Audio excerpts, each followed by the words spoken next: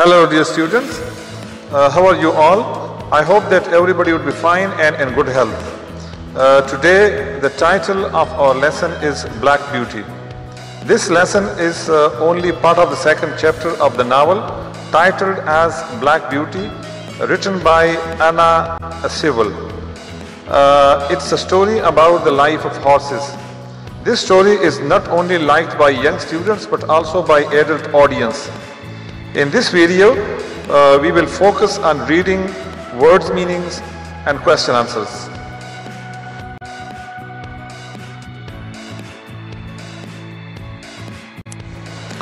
The learning objectives of today's lesson. At the end of the lesson, the students will be able to know about the author, know the theme of the whole story, tell the words meanings and answer the questions given in the exercise.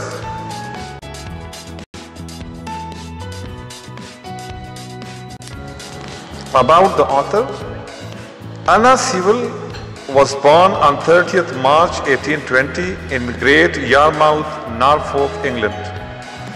She was an English novelist. Sewell spent her last years writing the children's classic Black Beauty, which is a fictional autobiography of a gentle highbred horse. Black Beauty is now considered as one of the top 10 best-selling novels for children ever written, although it was intended at that time for an adult audience. Anna Sewell died of hepatitis in 1878, just 5 months after her book was published.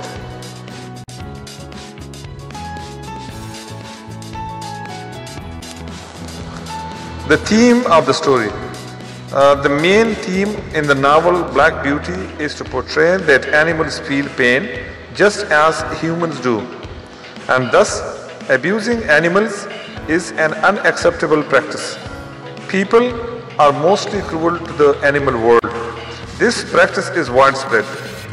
Anna Sewell wrote Black Beauty to encourage people to practice kinder treatment of horses. The whole book is a moral instruction.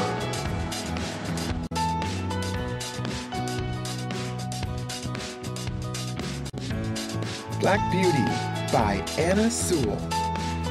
Part 1, Chapter 2, The Hunt. Before I was 2 years old, a circumstance happened which I have never forgotten. It was early in the spring. There had been a little frost in the night, and a light mist still hung over the woods and meadows.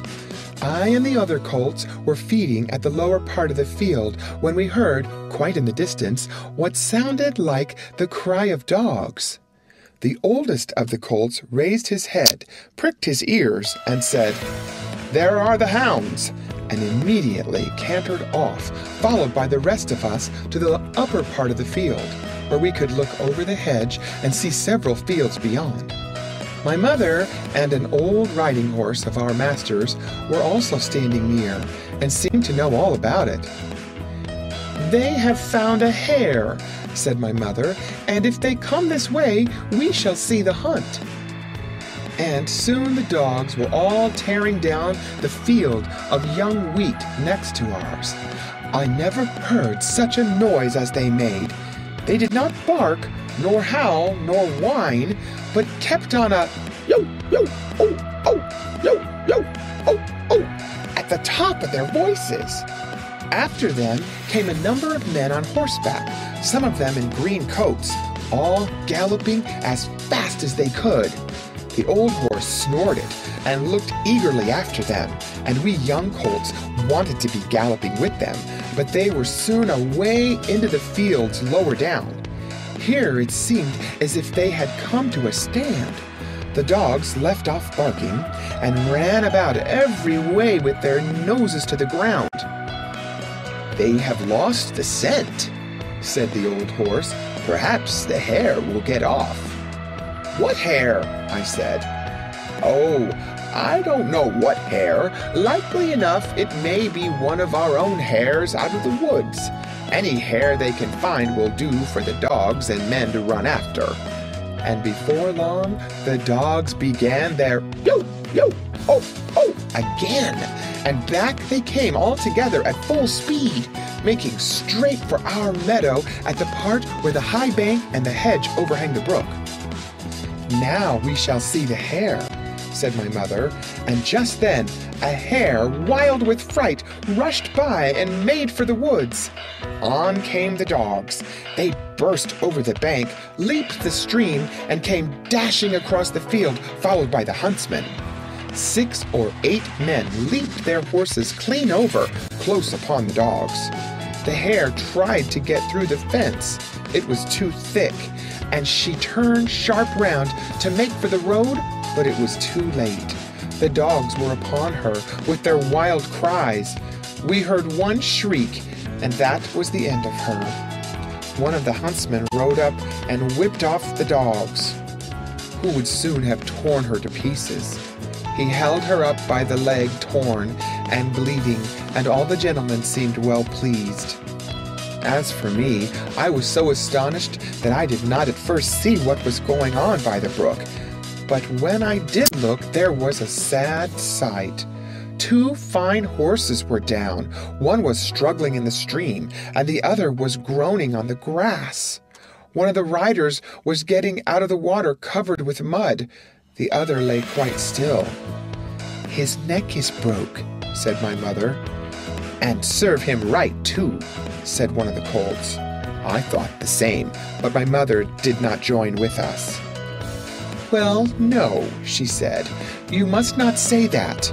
But though I am an old horse and have seen and heard a great deal, I never yet could make out why men are so fond of this sport. They often hurt themselves, often spoil good horses, and tear up the fields, and all for a hare or a fox or a stag that they could get more easily some other way. But we are only horses and don't know." While my mother was saying this, we stood and looked on. Many of the riders had gone to the young man, but my master, who had been watching what was going on, was the first to raise him. His head fell back, and his arms hung down, and everyone looked very serious. There was no noise now. Even the dogs were quiet, and seemed to know that something was wrong. They carried him to our master's house. I heard afterward that it was young George Gordon, the squire's only son, a fine, tall young man, and the pride of his family. There was now riding off in all directions to the doctor's, to the farrier's, and no doubt to Squire Gordon's, to let him know about his son. When Mr. Bond, the farrier, came to look at the black horse that lay groaning on the grass, he felt him all over and shook his head. One of his legs was broken. Then someone ran to our master's house and came back with a gun. Presently, there was a loud bang and a dreadful shriek, and then all was still. The black horse moved no more. My mother seemed much troubled. She said she had known that horse for years, and that his name was Rob Roy. He was a good horse, and there was no vice in him. She never would go to that part of the field afterward. Not many days after, we heard the church bell tolling for a long time, and looking over the gate, we saw a long, strange, black coach that was covered with black cloth and was drawn by black horses. After that came another, and another, and another, and all were black, while the bell kept tolling and tolling. They were carrying young Gordon to the churchyard to bury him. He would never ride again. What they did with Rob Roy I never knew, but 'twas all for one little hare. End of chapter. Read by Lorraine Montgomery for Lit to Go on the web at fcit.usf.edu.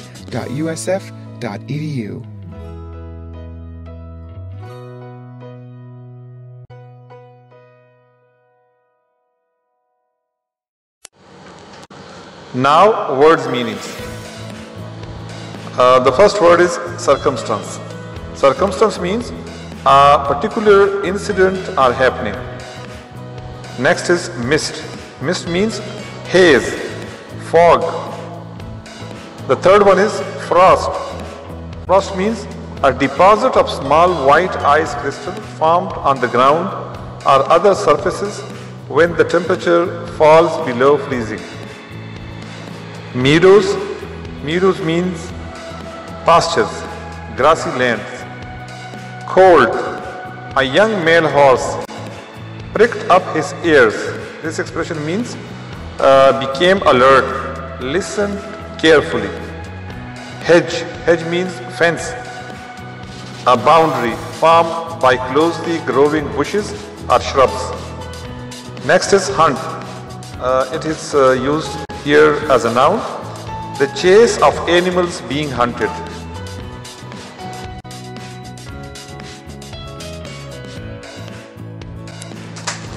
The next word is howl. Howl means a long doleful cry uttered by an animal such as a dog or wolf or a fox. Whine. Whine means a long high-pitched complaining cry. Galloping. Galloping means running at a fast speed. Snorting. Snorting means made a sudden explosive sound through one's nose. Noses to the ground. Smelling the ground. Scent. Scent means a trail indicated by the characteristic smell of an animal. Making straight for, going towards a place. Wild with fright, with in extreme fear. Leap means jumped.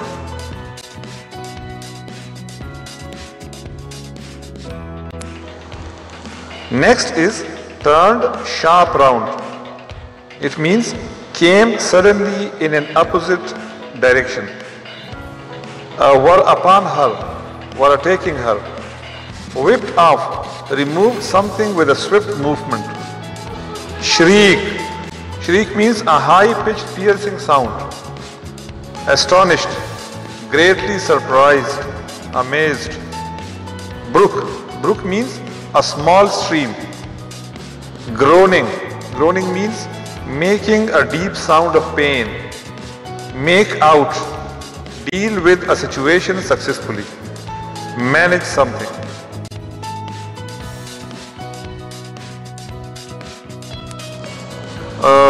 The next word is spoil. Spoil means to destroy or reduce the pleasure, interest or beauty of something. The last is tear up. Tear up means damage, harm.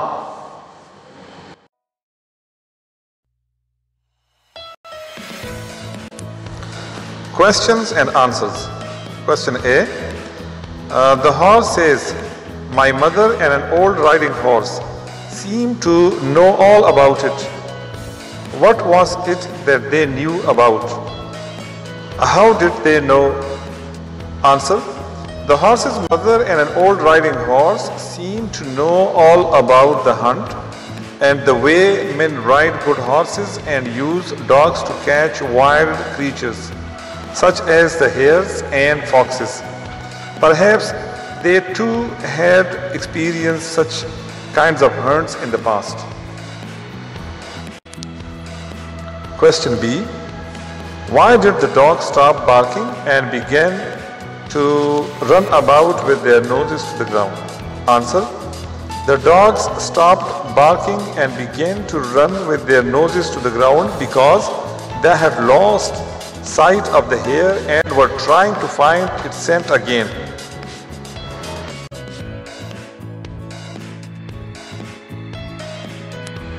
Question C.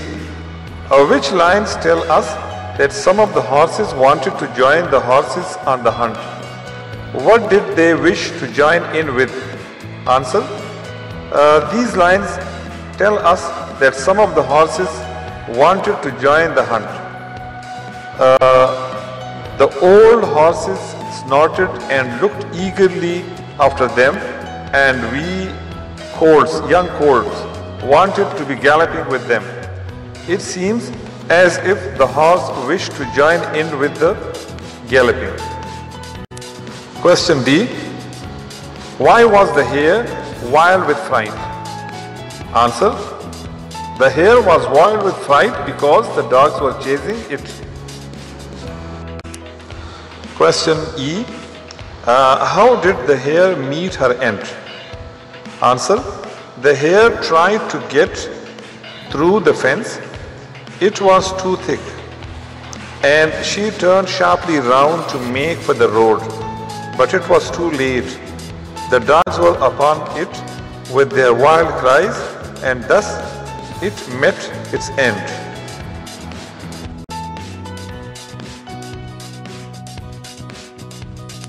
Question G. Why was the young horse, the storyteller, astonished? Answer. The young horse, the storyteller, was astonished by the sight of these men on fine horses with barking dogs, chasing and killing a hare. Maybe that was their first experience to see animals being hunted by human beings ruthlessly. Question H. How do we first realize that a horse, not a human being, is telling the story? Base your answer on the passage alone, not the introduction. Answer. We first realize that a horse, not a human being, is telling the story when we come across the sentence, I and the other colts were feeding at the lower part of the field. Here it is the first person pronoun.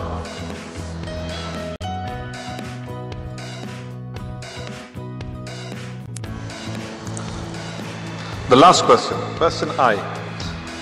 Which other animals apart from the hare suffered or were harmed during the hunt? Answer.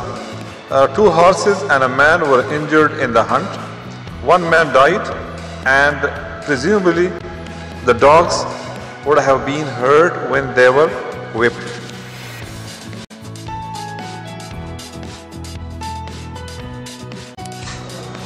This is all for today. Thank you very much for your listening. Take care. Goodbye.